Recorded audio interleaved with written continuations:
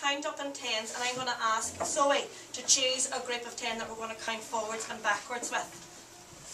6, okay? So we're going to start counting in the group of 6.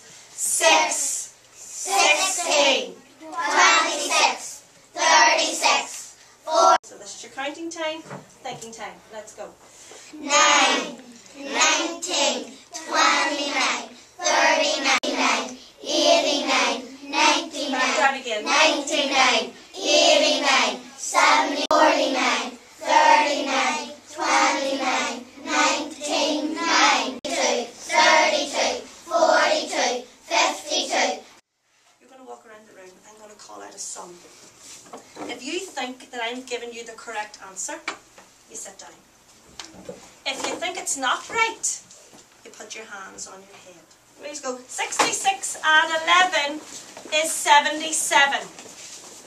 So 66 and 11 is 77. Is it right or is it wrong? Emma, what are the 2 steps when adding 9?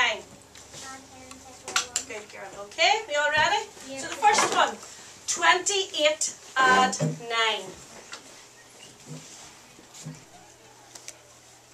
Can you show me? How did you get that answer? I added 10 took away 1. So you added 10 to 28, and what was the answer? 38 And then you, took away 1. and you got 37. 37. Alright, who stole the cookie from the cookie jar? Who stole the cookie from the cookie jar? Rona McCourt stole a cookie from the cookie jar. So me? Yes, you. Couldn't have been. Then who? Alright, boys and girls, can you put your hands up and tell me which number has been stolen? Emma. 900. Good girl. It's in the hundreds column, it's 900. Okay.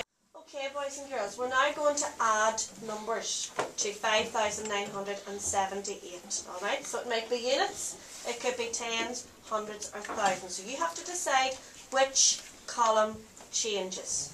Okay? So, I want Ellie McBride, okay, to add to 1,000 to that.